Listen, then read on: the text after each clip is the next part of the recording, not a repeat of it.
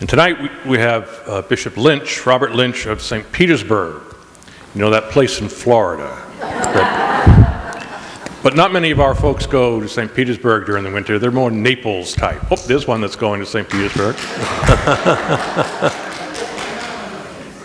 Bishop Lynch and I have been friends for 30 years or so. We worked together in Washington at the Bishops' Conference, and we have spent many a day on the high seas exploring different parts of the world. So it's a pleasure to welcome him here tonight. And he's going to be speaking on the three popes, two of them with whom he worked very closely on different projects, and I'm sure he'll tell us some bit about that. Even though it's three popes, it's one church. Did I get anywhere close to the title? Yep, yeah. That's fine. Okay.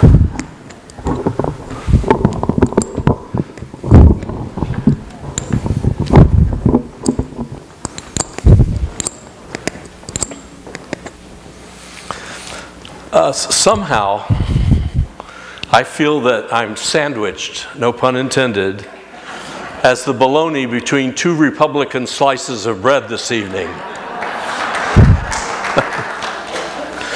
And for those of you that want to get home to hear part two of the debates, I'll just use the great line of Henry VIII to his third wife, "I won't keep you long."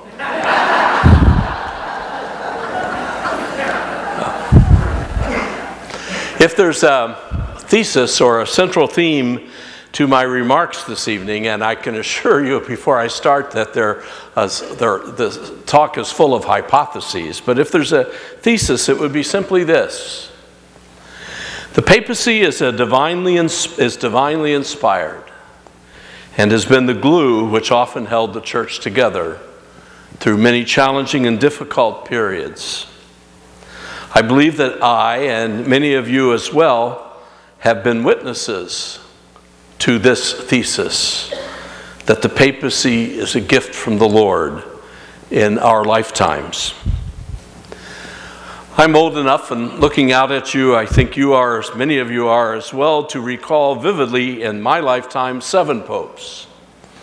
Pius XII, John the 23rd, Paul the 6th, John Paul I, John Paul II, Benedict, and now Francis.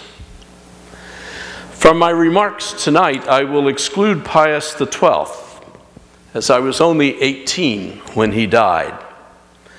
And my memory can only recall what Pathé News, remember that when you went to the movies and they would show you a newsreel before television and radio? The only visible and visual things that we ever saw of the Pope were often on those newsreels at the movie theaters. And an embryonic television phenomenon was able to show and share with the world. John the 23rd, in a very real way, changed my life. And he probably saved my faith, though he was, much like Pius, a distant figure, as instant visual presence remained still in its infancy. Without the counsel which he called, I can pretty much tell you I wouldn't be here this evening. He was the animator, the gift, the change agent, feeling deeply within his very being and within his soul that if the church didn't open up its windows and let in fresh air, even more difficult days were ahead. Pope Paul VI stirred my imagination when he came to New York, uninvited by our country, but at the invitation and at the behest of the United Nations. And I and you, probably those of us of age, will likely never forget that marvelous line said in French, "War no more, war never again." But by that time, television was able to deliver this slender man with his piercing eyes into our very living rooms. And I also recall very clearly that Mass that night at Yankee Stadium.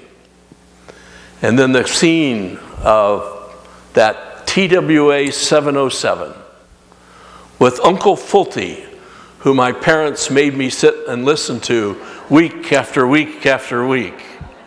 gushing, "Good night, sweet prince," as if he came up with that line himself, not Shakespeare. And then said, "TWA, travel with angels, Holy Father." I would meet Pope Paul as a layman some 5 years after his visit to the UN.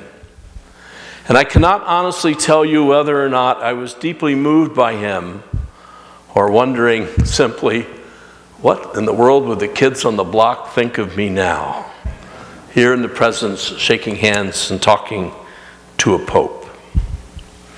Haltingly, painfully, slowly, Paul VI guided the church into an era of reflection, restoration, reform, and renewal.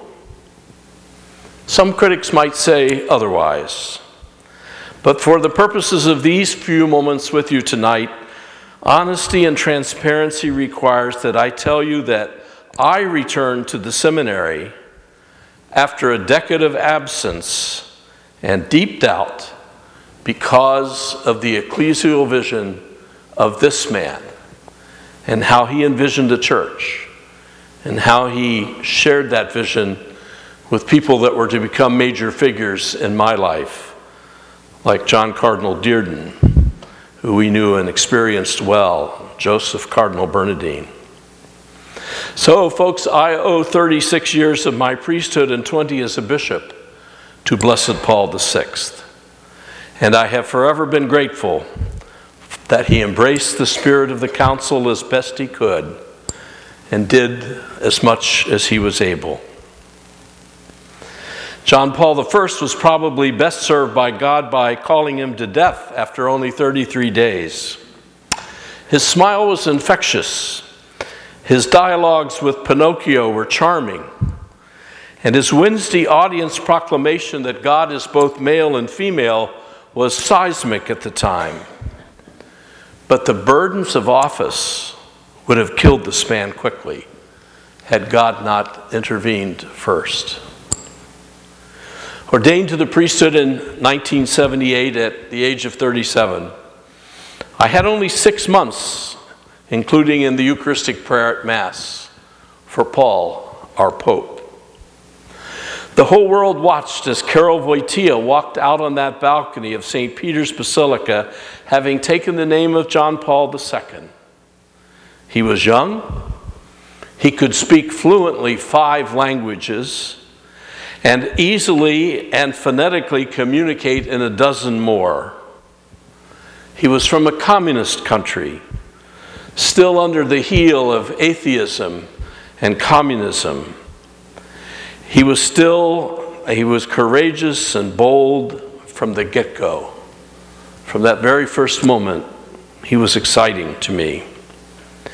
And on a June day in 1979, my first year as a priest, while a young assistant pastor of a great parish in Miami, I received a call from Monsignor Hoy's boss, Bishop Thomas Kelly, General Secretary of the Episcopal Conference of the United States and a friend of mine because I had been employed at the conference as a layperson before re-entering the seminary. He told me something that had only been rumored. He confirmed that the Pope was coming to the United States. This was about the 20th of June, and I said, "When's he coming?" And he said, "At the moment on the 3rd of October from Ireland." He had, Bishop Kelly told me, an invitation from President Jimmy Carter, but the invitation was limited. It would be a pastoral visit and would be announced in a matter of days. And then he said, "Will you come back and organize the trip on behalf of the bishops of the U.S. who are going to foot the bill for this first ever visit, officially sanctioned, to the United States?" I was so stupid in those days. I said to Bishop Kelly, "Archbishop McCarthy will never approve my leaving in order to do this," to which Kelly replied, "He already has said you could come." And then I called Archbishop McCarthy and he said, "You can go," but I said, "Archbishop, I love this place." He said, "You can come back to it." He said, "Just go up and help them through and then come back and resume your place at St. James. Well, I was only in Washington 4 days. I went up on the 1st of July, and on the 4th of July, Independence Day, I got a call from Archbishop McCarthy who said, when you're done, would you come back and be the rector of the college seminary? Now, I was only ordained 1 year. I said, Archbishop, I hate seminaries. And he said to me, well, that's beautiful, Father Lynch. That sounds like you're the perfect person. If you hate them, you can make them better. So, on July 1st, then, I took up my residence in Washington, and I began the planning. And shortly thereafter, I met Pope John Paul for the first of what will be, and I counted them before coming here, 31 times. Time spent with him over the entire reach of his pontificate. I don't want to dwell tonight too long on his 3 visits to the U.S.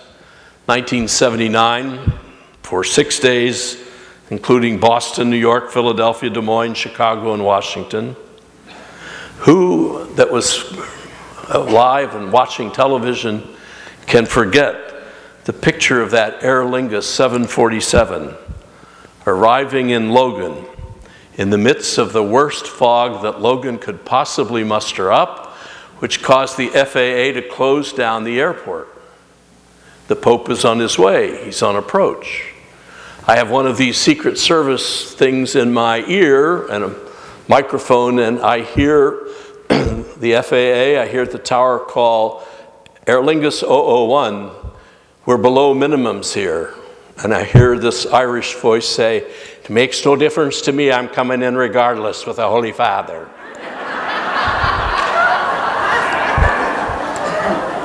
The alternate was to take him back to Bangor, can you imagine? And to sit on the ground in Bangor until they could fly and arrive in Boston. But they landed, and he began a trip, and we began a relationship that would last for a long, long time. Though I went to Rome twice prior to his arrival for the purpose of planning and making the final program of the visit, I had merely shaken his hand and had watched how he operated with the huge crowds that gathered in St. Peter's Square for the audiences in that July and August. The visit was a great moment for Catholicism in the United States. My dad was dead. One of the deepest regrets I had is that my father, who was born and raised in Boston, went to Holy Cross, graduated in 1922, did an MBA at Harvard, loved railroads, and New Haven was not hiring when he got his MBA, so he hired on with a coal hauling railroad in Central South called the Chesapeake in Ohio, and worked for them for 41 years. I don't think my dad would ever envision his Pope, our Pope, being welcomed on the east and west lawn of the White House, as John Paul was on that particular visit. When he went home to Rome and I went home to Miami, I thought that the two of us, for sure, were done with each other. I walked away proud of him and his ability to preach the gospel, to play to a crowd, to embrace the desperate. He was, as his official biographer, George Weigel, called, truly a witness of hope to all of us. But that was not to be. For in 1984, your own Monsignor Hoy asked me to come back to Washington and to be his associate. And part of the reason was there was a pretty strong suspicion that John Paul would come back for a second pastoral visit to other parts of the country. The Pope did and come again in 1987 for 10 days all across the country, and I found myself once again in the middle of these preparations. It was much harder, that second trip, than the first, because there were many reasons, but the major one was that both he and President Reagan had been the targets of an assassination attempt. And security was much tighter, and the demands of the Secret Service were much stricter in order to assure his protection. And even though he had been shot and had recovered, he did not like protection. He did not like being harnessed and told, you can't do that. In fact, the Secret Service quickly learned you didn't say that to him, you can't do that, because he turned right around and did it anyway. But rather you approached another way and said, Holy Father, we think we can accomplish what you wish to do if you'll give us a second or two to make the necessary preparations.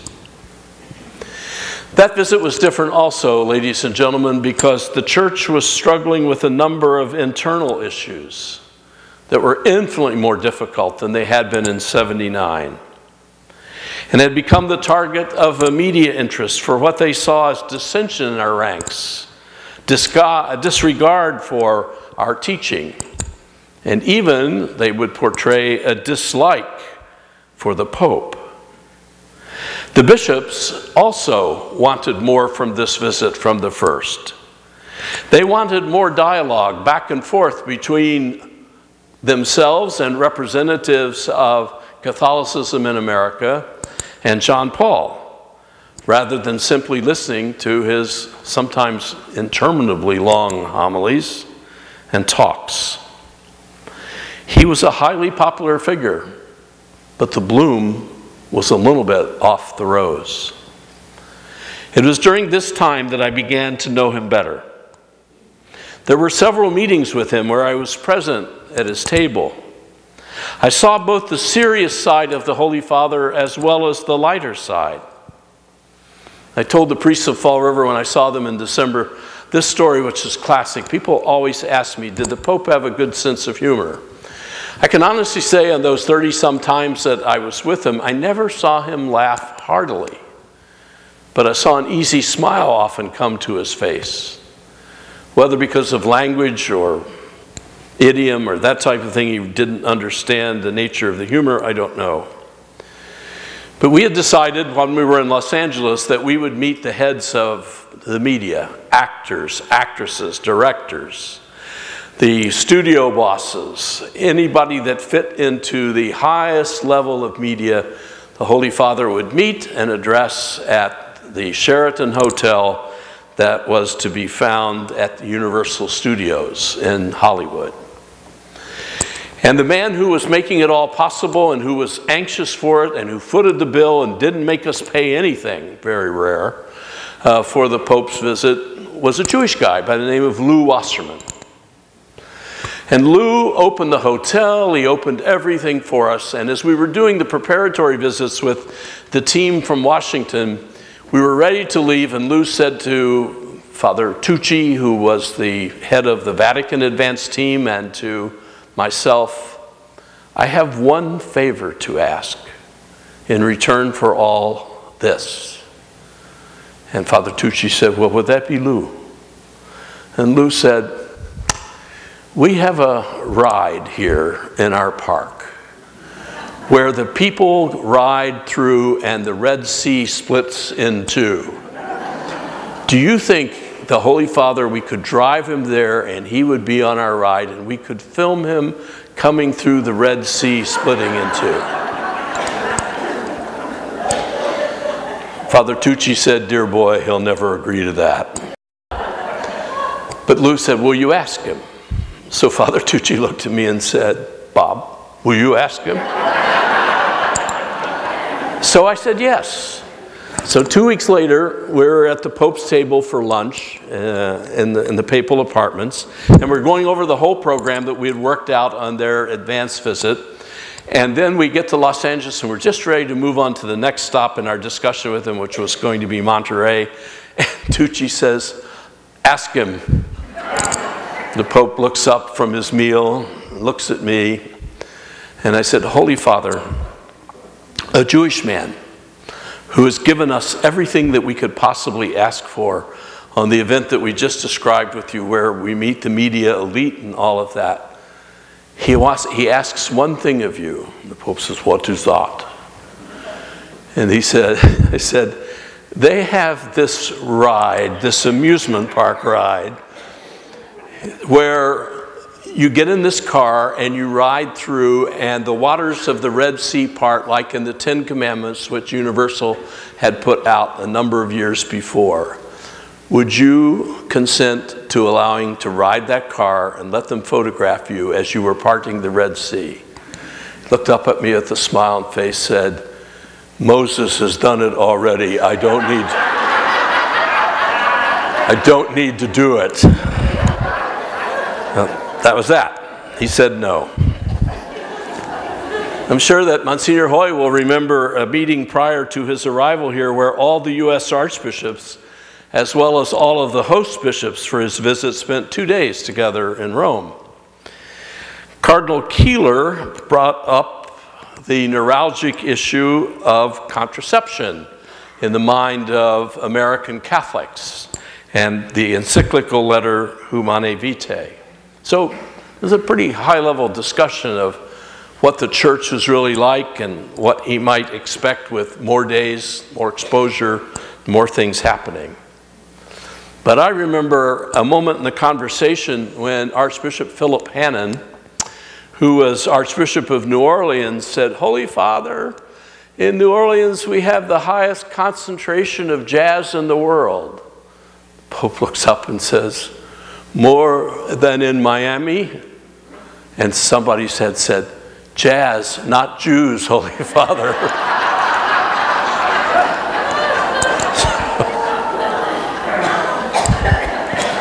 Well, those of you that remember those 10 days know that he came and he conquered once again. And he returned by Catholicism in the U.S. was changing. When he returned, our faith and our church was changing. But he had bigger fish to fry. It was 1987. The wall was still up. Solidarity was still pressing its case in his native Poland. And there was the communist presence to be dealt with. In 1989, I became General Secretary for the next 6 years when Monsignor Hoy gave up the office and came home. And he came a third time under my watch in 1993 for World Youth Day. And the media once again predicted that this would be a disaster because kids didn't like him and they weren't going to welcome him, and there would be, it's in Denver, and the 1.5 million or millions that have come to see him and the other places where he had been just wouldn't be present there. He came, so did about 600,000 kids, and for the closing mass, close to 1 million people gathered together on the hottest day I can ever remember in Colorado and there. The cameras were there talking to the kids. Do you love the Pope? Well, of course we love him. We wouldn't be here if we didn't love him. They tried desperately to find any young person that would say something bad, and they couldn't. And they were totally frustrated by that. In 1985, the U.S. bishops first engaged the question of sexual misconduct of priests and other employees with minors. And I remember 1993, the year of World Youth Day, when our conference was dealing with the enormity of the problem and with the lack of sensitivity and response on the part of many bishops. And it was becoming a lightning rod, and our leadership was certain that we needed what we call an administrative process by which priests who sexually abused children could be withdrawn from active ministry. It would not be a trial, it would be an action. And we were desperate. Bishops were desperate to do something. This was 93. We really wouldn't get a handle on this until about 2001 or 2002. But all of our cardinals and all of our elected officers asked for a meeting with the Pope himself to seek relief, to seek an administrative process whereby predatory offenders could be relieved of their priestly duties. I was there at the table for that, the only non-bishop present, except for the Pope's secretary. Every cardinal except Cardinal Mahoney, who was unable to be present, pleaded with the Holy Father for an administrative procedure at a lunch in the papal apartment. I was proud of them. They made the best case they possibly could for a stopgap action while we tried to figure out a better, perhaps more judicious way of dealing with this. The Pope listened, folks, for 1 hour and 10 minutes. And he never once interrupted. He never asked for a question of clarification. But then, when the last one had spoken and we were finished, the Pope responded in 10 seconds. He said, quote, "In Poland, the communists had many administrative procedures, but there is no justice." Close quotes. That was the end of it, folks. We lost, and we left. In my 6 years as General Secretary, I would be present with St. John Paul II on 14 occasions. And as he weakened, it was hard to watch. Others minded the store for him. And I don't think I'm exaggerating when I say for about the last 6 years of his life, he was unable to make the decisions that were necessary to manage the church. But he taught us how to die. He taught us, in a sense, how to bear a crippling disease of Parkinson's disease and all of the other things that were afflicting him, how to accept them. And then we had, of course, that final Easter Sunday where he tried to give a blessing in the window and couldn't mouth the words and clearly got angry and just swatted the microphone and turned around, and that was the last we saw of him alive. But one of the things that I share with you tonight is my conviction that from his election in 1998 through his good years, John Paul II didn't really like administration. And he had a hard time dealing with hard issues that arose in the church. I saw it firsthand as we would go and ask for relief or ask for guidance of one thing or another. For one wonderful year, we had an archbishop from Australia who was called the Substitute Secretary of State. That's really the person who helps the Pope, the Holy Father, administer and run the church part of it, not the relations with other nations. That's the Secretary of State's job. But the Substitute Secretary of the State basically runs the church, the internal affairs. That Australian lasted just a few days more than 12 months. And when he was let go, he was told by the Holy Father's inside secretary, "You hurt the Pope when you bring him the truth. You're not good for him. We need someone else." I do not dispute John Paul II's holiness, and I really believe him to have been an incredibly saintly man in his lifetime. And I'm absolutely positive that he quickly went and joined the Father in the Father's house. But I'm a little more reluctant, perhaps, than some people to give him immediately the term John Paul the Great. I think history has to take a look at those years in their entirety. He was great in some things, and I'll summarize in a few moments those strengths that I think that he brought to bear. But running the church was not his cup of tea. And I often felt that he loved the travel because it took him away from those tough day-to-day decisions and difficulties that he would have to make. In the external world of geopolitics and media, he was terrific. But governing the church was not his forte, at least in my judgment. As an evangelizer, we'll likely not see his equal again in our lifetime. He could preach and proclaim the gospel and capture people's attention, respect, and admiration. He loved being on the roads. Crowds with whom he connected lifted his spirits.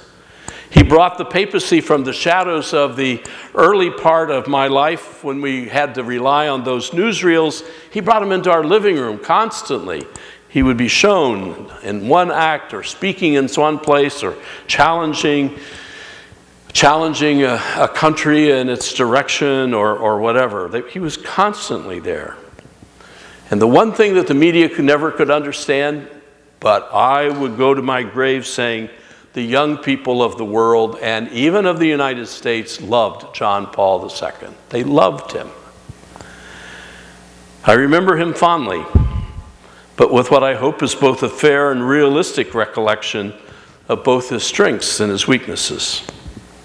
History and the archives of the papacy will ultimately determine whether the word great is to be properly applied. It's interesting to note that neither his successor, who loved him very much, Benedict, nor Francis has used the phrase John Paul the Great. Francis made him a saint. What more can you do? That adding another adjective is not necessarily anything like being named a saint. So while we were arguing the case that something needed to be done, mostly unsuccessfully during the John Paul era about sex abuse, there was one person in his structure, in his world, in his curia, who understood it, who abhorred it from the beginning. And his name was Joseph Ratzinger, prefect of the Congregation of Doctrine of the Faith. For years he was our only ally who would listen to the cries of the bishops and leaders of the church in the United States for relief and help. In my service to the church beginning in 1989 through 1995, I had many dealings with Cardinal Ratzinger, and I'm going to share a few of them with you. I found him to be the most intelligent person in the service to the Holy See. I also, and many people would dispute this or say I'm crazy, but I found him to be deeply pastoral in understanding the effects of some of the things which he and his office did. And I also found him to be more compassionate than many of his critics would probably think or allow, as they called him the Panzer Cardinal, with derision. I'll share with you one instance just to give you a sense of what this man is like, which is on the public record and has been told before by others rather than just solely myself.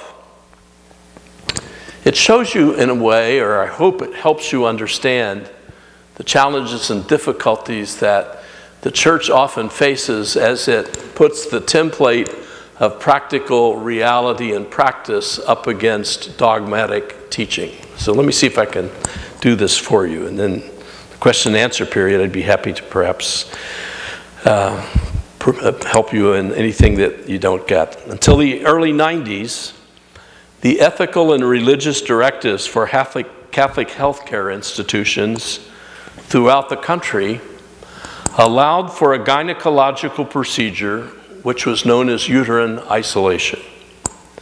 Now, let's get this straight. I'm neither a doctor nor am I a moral theologian, but I'm trying my best to explain what's involved here. When a woman has a severely scarred uterus after many cesarean sections, and the pregnancy would result in either the death of the woman or the child or both, and this is after a period of generosity and openness to children. Up until the early 90s, our principles in healthcare in the U.S. allowed the doctor to isolate the Eucharist rather than to risk an invasive surgical procedure, a hysterectomy. The Pennsylvania bishops allowed it under Cardinal Kroll. The New York bishops allowed it under Cardinal Cook and Cardinal O'Connor. And many other state conferences which developed these ethical and religious directives to guide hospitals and nursing homes and other places of acute and residual care. We had these directives. And Catholic doctors and moral theologians approved of this procedure under the principles of the double effect and the lesser of two evils. Those are two complicated thoughts, and maybe I'll call on the other two priests that are here to help me in the question and answers point on that. But we got the word in 1991 that the congregation headed by Cardinal Ratzinger believed the procedure to be an impermissible sterilization. And therefore, as a sterilization, it had to cease in the United States. The Cardinal allowed our conference, armed with the deans of the 5 Catholic medical schools, knowledgeable bishops and moral theologians, to make the case otherwise. And the discussion ranged over several years between the United States and our conference and the Congregation for Doctrine of the Faith. Finally, the Congregation of the Doctrine of the Faith said to us in Italian, "Basta, enough." And Archbishop Pilarczyk and Archbishop Keeler and I went to Rome, knowing that we were going to be told that the procedure was immoral and had to be done away with. Cardinal Ratzinger said that his congregation meeting in plenary session had decided that it was an impermissible sterilization procedure and had to stop, and that he had personally taken the matter to Pope John Paul II, who approved of the congregation's decision. That was enough for us. You can't appeal beyond that, even if you wanted to, and we'd had the longest possible discussion, and I give the Cardinal credit that he allowed us to make the best case that we possibly could.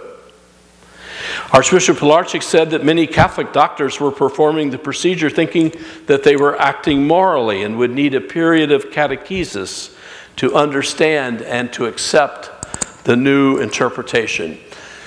We have a canonical term which is called a stay. It's the same thing that we hear in legal terms, that there's a period that the implementation is stayed until a certain date or a certain time, or something else can happen.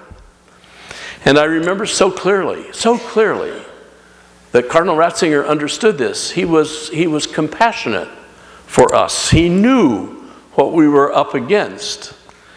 And he said, of course, there needs to be a period of catechesis. And he looked right at Archbishop Pilarczyk and he said, how long a period of catechesis do you wish this to be? Amazingly, we hadn't discussed this because it just never occurred to us that we would be in this position. And so Archbishop Pilarczyk, one of the brightest presidents that we've ever had, Archbishop of Cincinnati, just looked at Cardinal Ratzinger and said, how about 5 years? I thought, oh, he'll never say yes. And he said, 5 years it is. 5 years it is to train your doctors, to train your healthcare personnel, and to prepare them for this change. Reasonable, the Cardinal said, the request of ours, and he gave us the time. He was always open to these requests which we made of his congregation, and he respected the work of our conference, and he asked us to undertake some things on behalf of his congregation at times. And until his retirement, every time I met him, and I was a bishop by then, he would see me and he would break into a broad smile, and in one form or another, he always said basically the same thing. You were the General Secretary of the U.S. Conference. And I would say yes. And then he would smile and say, we did good things together. And I'd say, we did, Holy Father. Benedict's papacy was bound to be drastically and dramatically different from that of John Paul. He was shy and very retiring. No one from the outside was ever invited to join him for daily mass or to dine at his table. He was personally very, very, very shy. He was, after all, something like 76, I think, when he was elected. But he was kind. He was a kind pope. He was kind to all. He was ever the professor which he was before he was picked out of the teaching world and brought to Rome after a short period as Archbishop of Munich to be the head of the doctrine of the faith. He engaged the lesson always that he was teaching, but had less time for the personal, which in a sense kind of made him not as much loved as I think he deserves, not as much cared for. But he had big shoes to fill, and no one could have done that. I think the Spirit gave us him to fulfill something that I will close these reflections with in a few moments. If you haven't figured it out, I think the world of him. Our best moment together that is humorous was the meeting at which his secretary at the time, an Italian archbishop by the name of Archbishop Bavoni, asked the same Archbishop Pilarczyk this question. Now, the priests are going to laugh at this. I think Dan knows it, but this was the question that the second in command of the Congregation of Doctrine of the Faith asked the president of our conference. How many internal forum solutions are done in the United States every year? Now, what you need to know is an internal forum solution is something that can be utilized, and we don't utilize it a lot, when a case can be made that a marriage was invalid, but it can't be proven. So the person in confession comes to a priest, and they talk about it, and they hammer it out. And it is possible for that priest to say to the person, I think you may return to the sacraments because I believe that things are, believe me, we don't play loose with this. It's not something that happens a lot of. But folks, it happens in confession. So how in the name of God would you ever know how many people ask for the internal forum solution? I mean, nobody puts out statistics of how many sins you hear in confession or that type of thing. And at that, when Pilarczyk said, Your Excellency, by their very nature, there would be no way in hell of knowing how many there are, Cardinal Ratzinger laughed and concluded the meeting with prayer, and we went on and returned to the U.S. I was happy when he was elected because I thought he would serve as a fine transition between the charismatic, dramatic, peripatetic John Paul and whomever else the Lord would send. And I think, personally, standing before you, that Benedict beautifully met my expectations. And should he decease before I do, I will mourn him and his memory thankfully. So now I close with the incumbent, Francis. Yesterday in St. Peter's Square for the Wednesday audience, he stunned the world with his open invitation to all the divorced and remarried to return to the church. He reminded them that they're not excommunicated. They aren't. They can't receive, they're impeded from receiving the sacraments, but they can continue, and we should want them to continue to be a part of our community. And then he went on to buttress his case by saying, we want your children to receive the sacraments, and we want your grandchildren to receive the sacraments. And if you think you're not welcome, and if you think that you don't belong here, we're going to lose a whole generation, and we're not counting numbers because we're numbers and beans counters.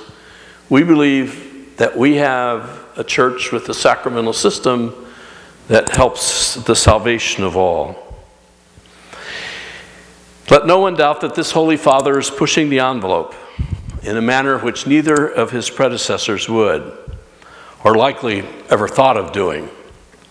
And in his first encyclical letter, mostly on the environment, he pointed out that there are many factors which contribute to and will suffer from continued neglect of Mother Earth. Within our church, at least within my church, which is the central west part of Florida, there were voices which didn't like that encyclical at all. They said that Francis was shilling for Obama, that he was a socialist economically and politically, and that he's dangerous. Few took the time to ever read the encyclical in its entirety. That's what you usually find out. And I encourage you to do it. It's not the toughest sledding in the world compared to the encyclical letters of John Paul II. Laudato Si, the encyclical letter of Francis, is like Guppy's Reader. Dick and Jane took their dog Tag to school with them.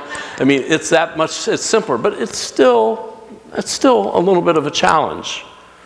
Few took the time to note that Pope Benedict had suggested much the same thing in his first encyclical letter, Deus Caritas Est, and that Francis simply spilled more ink on a major moral question, not just of our day, but for the future as well.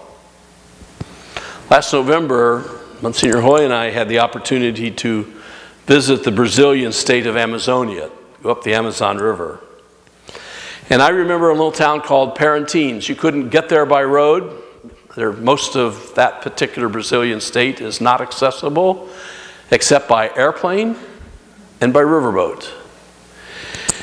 I remember sitting at a dock in Parintins and looking across the channel at the other side of the river and seeing a big plant and a big facility built by Cargill, a mostly American country.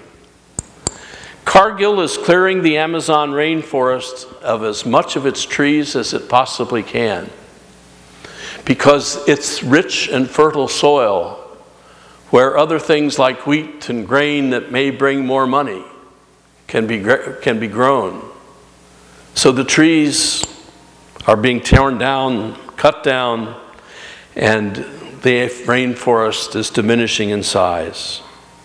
The problem is the rainforest nourishes the river, so that the trees and an ecosystem stands threatened by what one American major company is doing. And Pope Francis knows that a smaller, lower Amazon is a death sentence for those who inhabit its banks.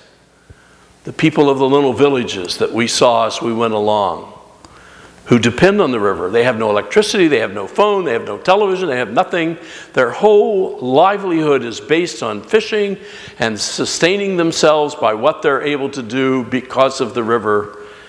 And with less rain, the river will diminish in size and height, and the people will have no recourse. Cargill gets richer, and the Amazonian poor get poorer. It is a moral question. And this Pope is not afraid to engage moral questions like this. He has captivated the world by emphasizing mercy, sometimes in the place of judgment, by offering hospitality in lieu of exclusion, and by reminding people like myself that no one who ever approached Jesus for help or relief was subjected to 20 questions before Jesus would react and do something. You simply approached. The case was made. He was moved with mercy and compassion and pity, and he acted. And that's how Francis wants us to behave. Francis wants the vision of the Second Vatican Council restored. He wants the Holy See to be seen and to act at the service of the local churches, not be the home office or the power source for local churches. He wants genuine dialogue and engagement of all the issues that face the church, especially those that are neuralgic. He's not afraid. He's not afraid of sitting and listening to someone who tells him, I don't agree with you. He's not afraid of hearing the truth. And he is, so far, an apostle of transparency and accountability. It is too early to even think of writing the last chapters on this papacy. As a musical group of my age, and a lot of your age, the Carpenters sang, it's only just begun. So, dear friends, in brief summary, here are my personal ideas, which I have attempted to share with you. In the last three popes, we have had an evangelizer, a stabilizer, and an energizer. Second, all three popes have shown the effects of the papacy on the life of the church. One through the episcopal appointment process throughout the world. One through faithful adherence to core teaching. And one who is, quite simply, packing his electors with cardinal ecclesiastics who think as he does about the future of Catholic Christianity.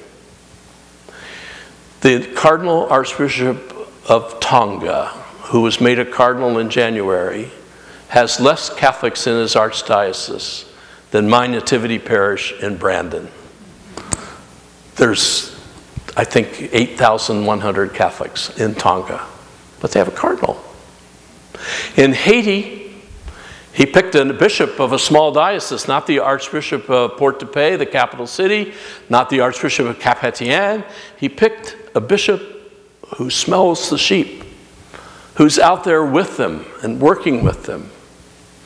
I asked a friend of mine who's a Jesuit, a bishop, and he was a bishop in Uruguay, across the Rio Plata from Buenos Aires. As a Jesuit, of course, he knew his Jesuit confrere from across the river. I said, help me make sense of him. He said, Bob, you only need to know three things. He spent every one of his days off out in the slums, working with his priests, feeding people, praying with people, saying Mass for people. That's how he relaxed. Secondly, you need to read his document that he wrote for the major council at Aparecida. It's called the Aparecida document. It's a kind of a pastoral program for the church in Latin America. And it's full of Bergoglioisms. You can see him coming through once you have read his writings and listened to his homilies since he's been Pope. He's not doing anything that he didn't do as Archbishop of Buenos Aires. He's just moved to a bigger stage. And thirdly, you have to know that he is a believer in what St. Ignatius thought was so important, which is the gift of discernment. You listen. You don't jump immediately and make a decision. You listen to the cries of the poor. You listen to the voices of others. You listen to those who feel oppressed and those who feel unhappy. And you quietly pray and discern what God wishes you to do. He's a Jesuit to the core of his being. Third, all three popes have drawn their personal strength from a devotion, a deep devotion to the Mother of our Redeemer, to Mary. Whether it was Our Lady of Czestochowa or Our Lady of Aparecida, who is the great patroness of Brazil, or the Argentinian manifestation of the Mother of God, these popes, as well as Pope Benedict, have always had a particular devotion to Mary and sought her assistance. Fourth, one should never discount the future of the Roman Curia. When they roll the stone before the tomb and all withdraw from synods, councils, congregational plenariums, the Curia remains, and their presence will be felt per omnia saecula saeculorum, till the end of time. And fifth, the papacy is integral to who we are. It defines who we are in a way, and we should be proud of it. It had its bad moments, not in our lifetime so much, but certainly in the Middle Ages, at the time of the Reformation, there were some scoundrels that got elected, but the church survived, because when Christ commissioned Peter, he said, "Lo, I will be with you all days, even to the end of time." The papacy is integral to who we are, and we've always known that. But especially now, as with St. John the 23rd, the papacy alone, it seems to me, in this moment of church history, is the only thing capable of putting new wine in old wineskins, while the wineskins themselves are reimagined. Thanks for listening.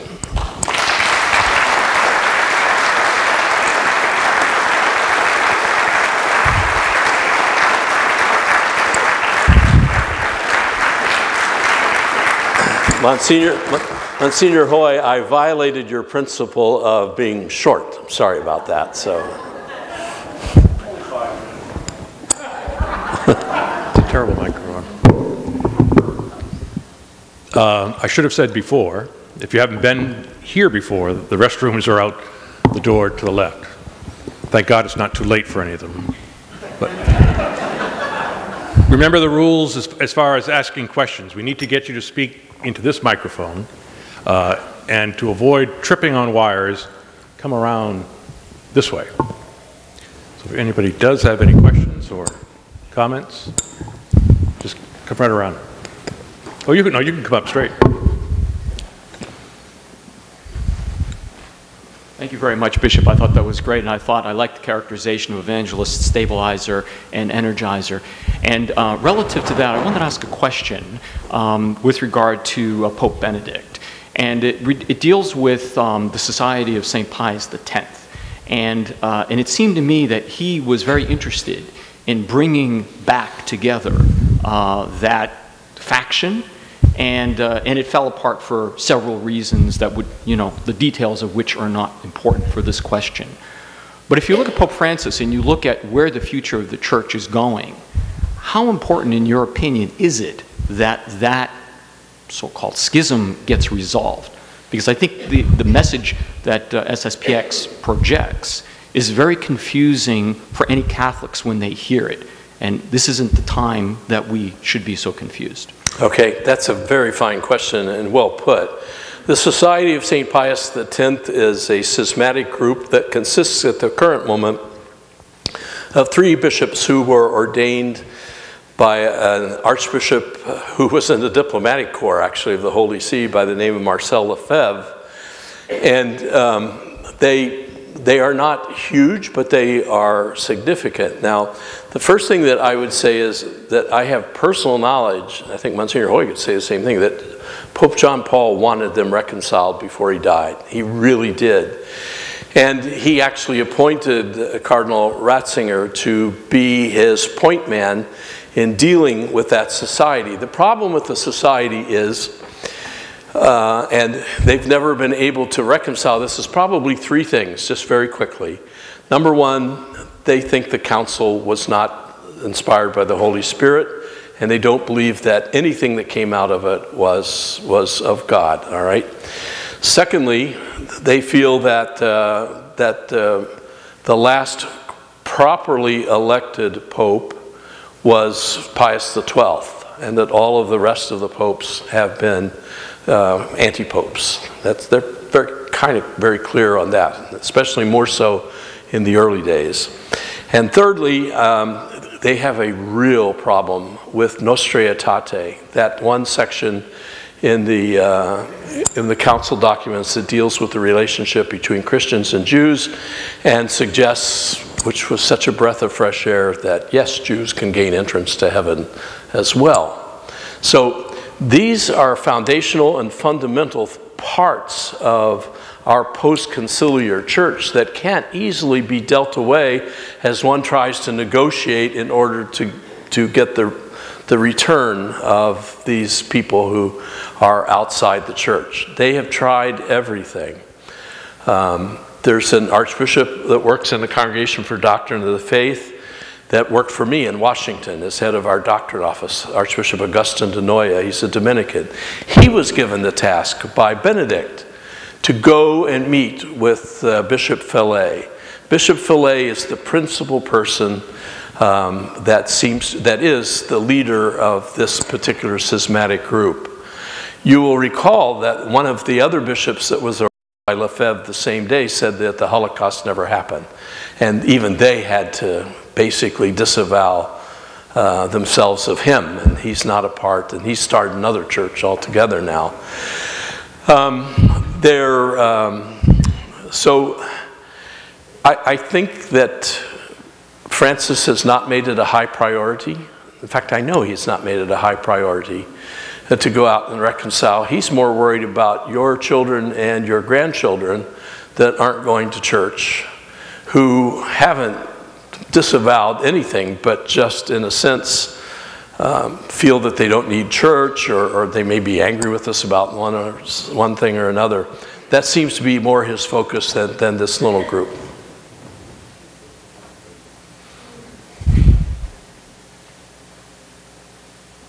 You all want to get to the Republicans, I can tell. I think so. Yes, there's a question coming, Dan. This is my grandfather coming up. At least he has the same name as my grandfather, Thomas Clary. So. Thank you, Monsignor. Bishop, we're also parishioners down in Clearwater. Oh, okay. We know you there. My question. He's a parishioner in Clearwater, Florida. That's my diocese. We call it God's waiting room. Thank you. Maybe he'll buy me a glass of wine someday down there. Bishop, my question concerns vocations here in the U.S., if you will, and celibacy in the church, and the fact that there are, as we know, married priests in the church today. Yeah, lots of them. Sure, and you might explain that to those who are not familiar, why that is. But do you see the current Pope addressing that issue to expand vocations, say here in North America and probably in Europe? And then the bomb behind that is addressing women's issues and priesthood. Thank you.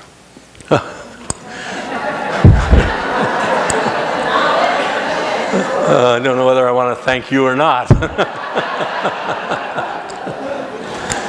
Well, Sister Clary says that, we have had married priests for a long time. There have been divisions of the Eastern Rite which have allowed their priests to be married before I was born. I think it goes back even to I don't know, it's for a long, long time.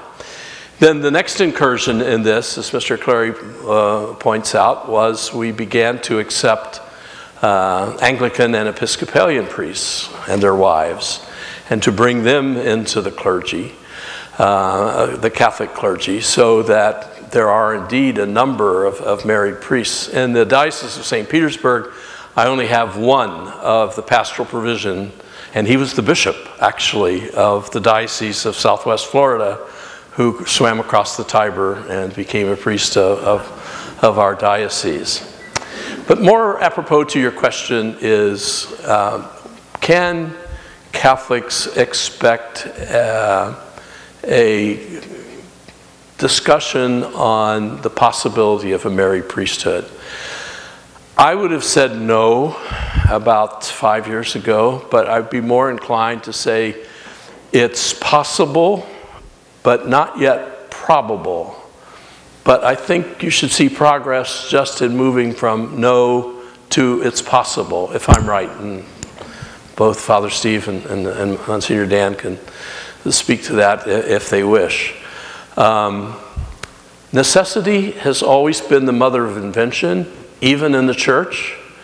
There have been occasions where things were done because they're absolutely essential. What helps us is not just our own situation in North America, but in many mission lands. For example, Namibia, an African country on the east coast of Africa, was evangelized by German missionaries. They're all gone. There's practically no priests, but there are wonderful men who are catechists who could easily, in a sense, be ordained and serve. They're married, so they're impeded at the moment. But there's been a lot of thought and a lot of discussion given to that. On the question of the ordination of women, I don't see that as a possibility, certainly in my lifetime or in yours, Mr. Clary. But I think those who know church history, and you just never say never. You don't know for sure.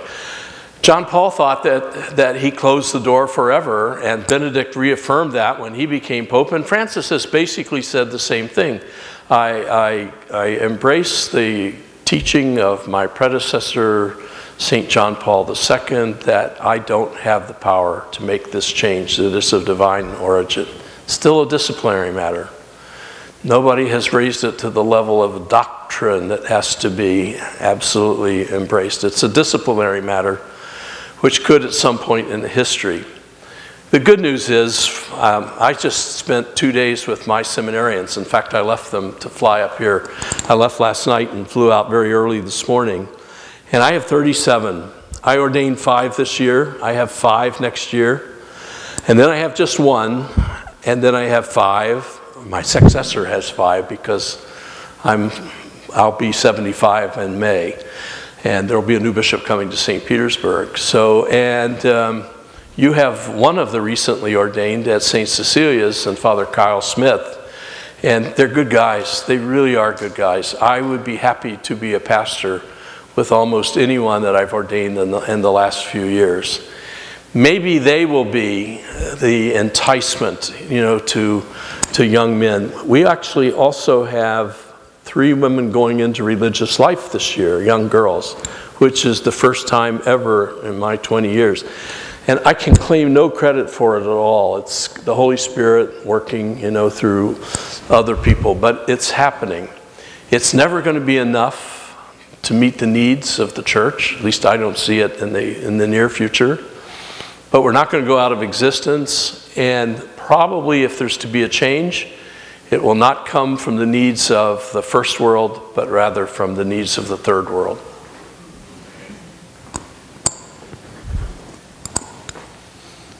He hasn't eaten.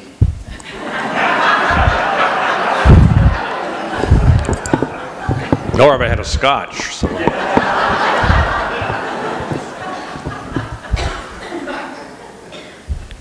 One quick story. The new pastor went to Chatham, and he called a meeting of the extraordinary ministers for 7 o'clock at night.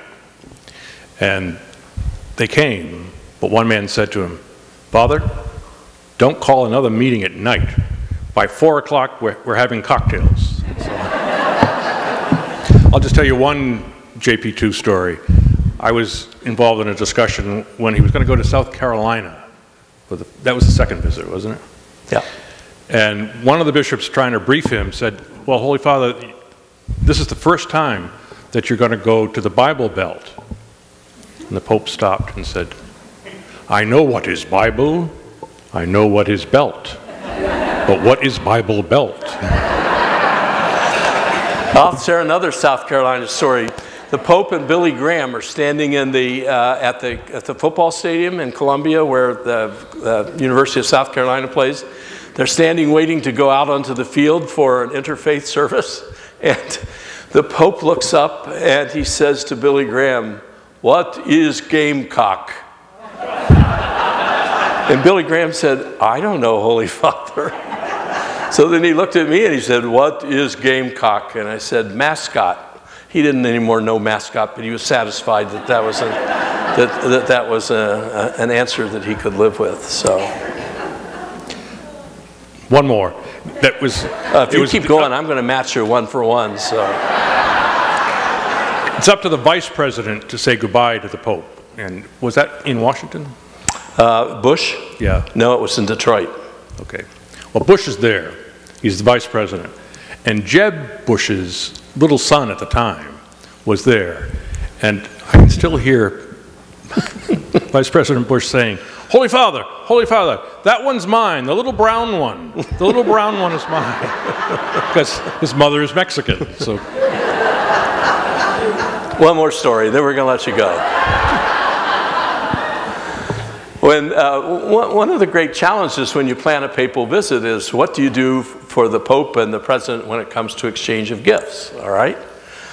Now, there's 2 parts to this story. The first part is in the first trip, the Pope, knowing that Jimmy Carter was a Baptist, John Paul gave him a beautiful Bible, a laminated Bible, you know, with paintings and all of that kind of thing. It was gorgeous, probably worth a couple $1,000.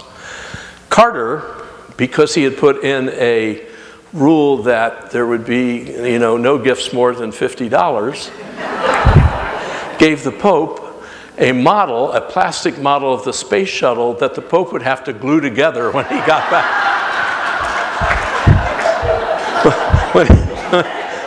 when he got back to, and piggybacking on that, when JP2 made his first visit to Africa, a chief down there gave him an ivory pietà carved out of an elephant's tusk, all right?